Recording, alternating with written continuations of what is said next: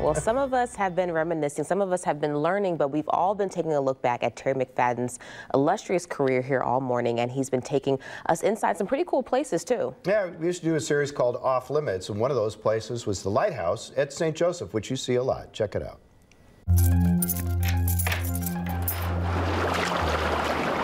Time rolls on in St. Joseph.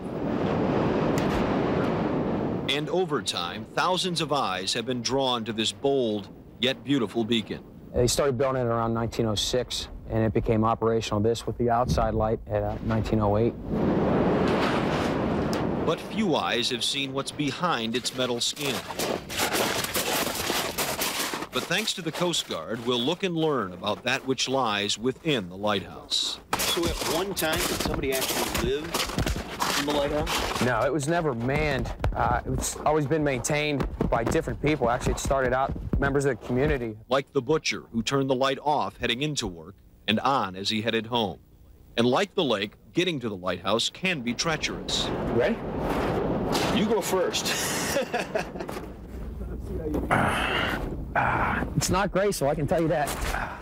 There you go. Next, a climb up to unlock the past.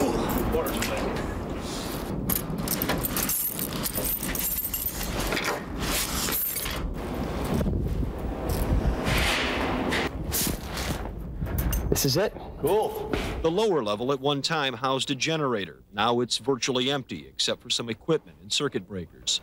A spiral staircase takes us to the second level. As you come up into here, this is really nothing. There was no shop behind me, and that was the old door to the catwalk for when the keeper came through using the catwalk. Wouldn't this make a great apartment? Coast Guard should lease this out to somebody. Another ladder, another level.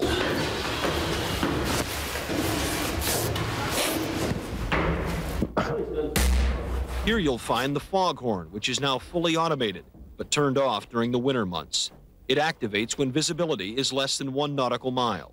If you look on the outside of the lighthouse, you'll find 2 tubes. One emits a light.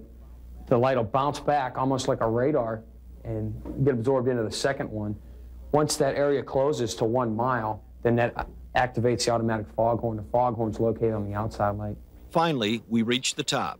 Oh, now I know why they call this the lighthouse. Exactly. Light in here. It gets a little thin up top here as we go along.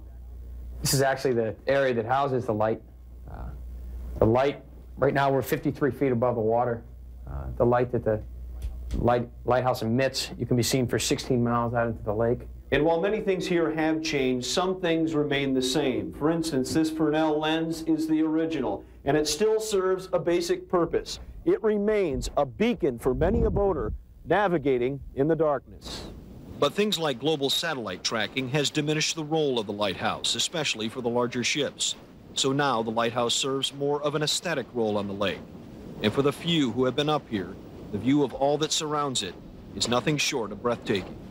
And be forewarned if you attempt to see what we have seen from this vantage point. And we will prosecute you if we catch you on our lighthouse. I love that his stuff ends with a warning every time, don't do it. Yeah, it's important to know. Not only can you be prosecuted, you take your life in your hands. And you saw that they were doing that about this time of year, probably in February, something like that.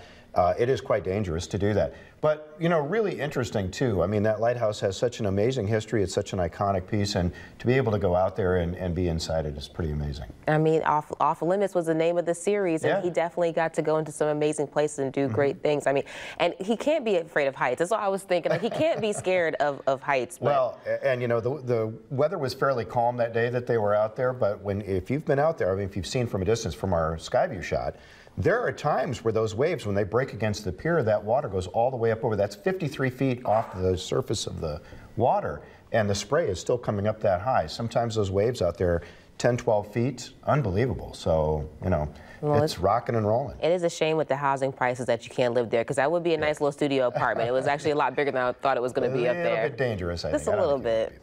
So, anyway.